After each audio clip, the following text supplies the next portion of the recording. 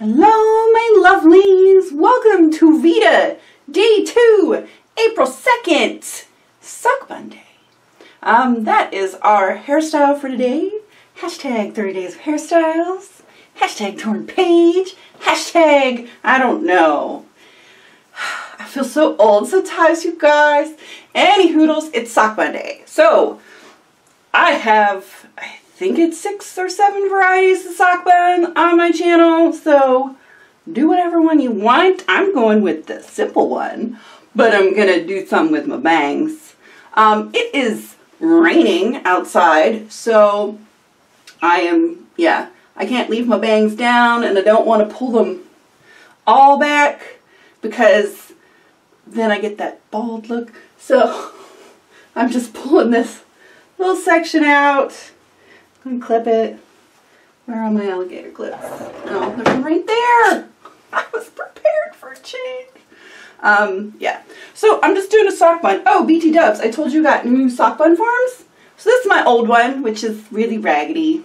But this is my new one, and it's the extra large, and it is not as big. It's not. Now, granted, maybe because it's so new, it's still real dense, where this one's all smooshy and old. Maybe it'll expand, but as of right now, extra large my butt. But that's what we're using. We're using the new one. So for this hairstyle, in case you don't know, you need 2 ponytail holders, some pins, little ponytail holders for the little elastics for the ends of the braids if you want to do the braided version, which I am doing today. Yay. Okay, ponytail first. Any hoodles. Yeah, I love sock bun because it always looks super neat and tidy. I'm going to have to take my glasses off. They'll mess up my pony. Yeah, neat and tidy. Sock buns are wonderful things. Torrin, why do you still call it a sock bun even though you're using a bun form? Because I learned how to do this with a sock. I actually made my own bun form out of a sock because back when I did this, they didn't have bun forms. No kidding. There weren't any available for purchase anywhere, if you can believe that. So my first one had to be made out of a sock because they didn't have them. Now you can find them everywhere. They're everywhere online. They've got them at Walmart. Pretty much any place that you can buy, you know, hair ties, combs, brushes, etc. You can buy a bun form, which is groovy. Okay, we got ponytail. It feels smooth enough. Sock. Alright, so what are we going to talk about today? I had to make notes. Hold on while I read this. Oh, I know what I want to talk about. RuPaul's Drag Race is back. Over on VH1 now. I used to watch it on Logo, and I know, I'm not sure if any of the other seasons, but I know last season they were running replays on VH1, which is groovy. But yeah, now it is exclusively on VH1. And man, you can tell because all of a sudden, Ru's got a budget. A big budget. Yeah, everything looks beautiful. It's in HD. Yeah, it looks great. Although, I have to say, the way of, there's our other hair tie, the way of some of the drag queen makeup, you know, it's pretty heavily applied, and sometimes, alas, HD does a bit of a disservice to their craft. Not a horribly terrible disservice, but I can see some lines and edges a little more than I could. Not quite as bad as Miss Fame's tape was that one season. Not to take anything away from Fame, because Fame can beat a face better than anything I've ever seen.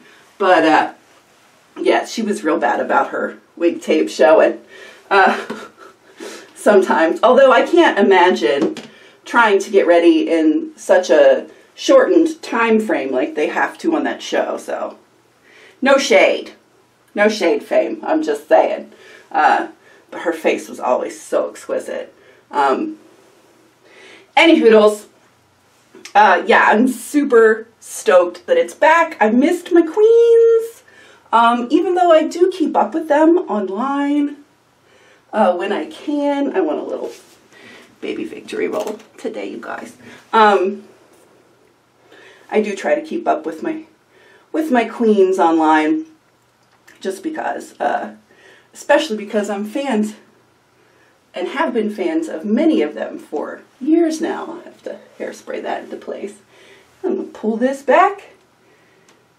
Should we wrap under or over? Let's go under. I'm just going to wrap this around this whole mess.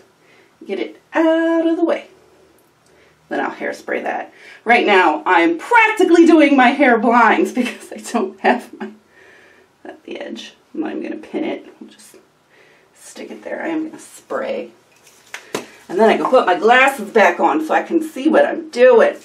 Because right now, I can't see anything.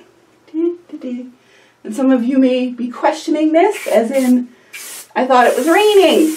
Yeah, well, I'm only going from the door to my car, etc. I gotta put my glasses on, I can't see. Does it look okay? I got myself a little swoop going. Ah, it looks alright. It's not great, but it's alright. Yeah, the thing with victory rolls on the really long hair, they make them a little bit difficult because I've just got so much left over. And I have done them in the past where I use all of the hair, but it makes for such a giant roll. It's just not super pretty. Let's see. I'll go ahead. Anyways, braids. So what I'm going to do to keep mine nice and balanced is I usually take the leftover hair and actually make 2 braids instead of 1. And then I can wrap them around and it's kind of the same uniform thickness, whatever. So back to drag queens. So you guys know I love drag queens. I love the art. I love the community that they have got going on for themselves.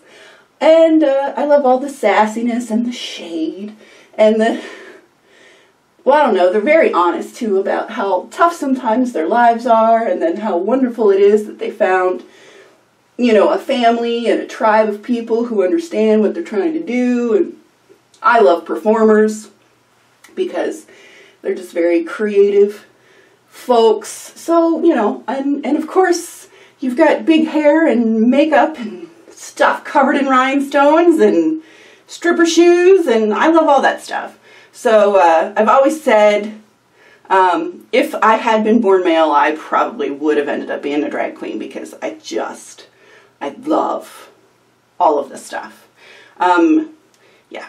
So looking at the girls that we've got this year, my front runner thus far is Nina Bonita Brown. I looked her up online just to kind of see what sort of stuff she has out there on social media, and she is one of those makeup artists. Now, think of like Made You Look, that can kind of paint her face to look like other people and things. Yeah, Nina Bonita can do that. She also likes to cosplay and stuff, which is really interesting for a drag queen. I find that does make a whole lot of sense. I mean, they have to transform their gender, and in order to cosplay, sometimes you have to transform, you know, your race, everything, because, you know, you cosplay as aliens, anime, whatever.